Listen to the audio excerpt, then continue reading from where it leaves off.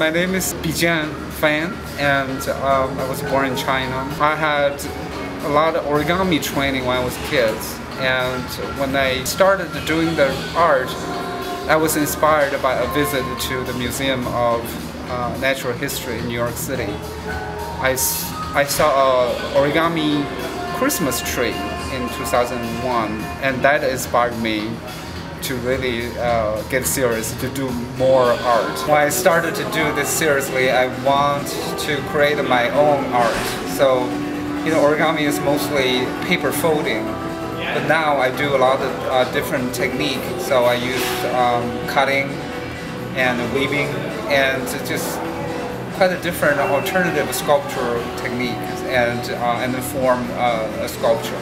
I would call myself a sculptor, and I transform 2D static material into 3D kinetic sculpture. It's different from traditional sculpture, which use quite different techniques. So, and I think my sculpture, definitely it's a three-dimensional artwork. So, but if I summarize it, I would say I would transform a 2D material into 3D kinetic sculpture. And it moves in the wind. I started with paper, but now I do stainless steel and polymer and some wood veneer and all kinds of different materials. So, and I want to make it into very durable outdoor sculpture. Right. Working on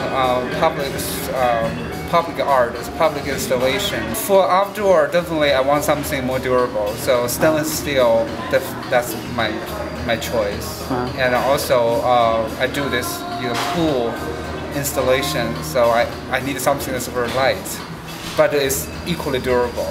Right. My name is Bijian. I'm a raw artist. I don't have formal training in art, so I consider myself really raw artist.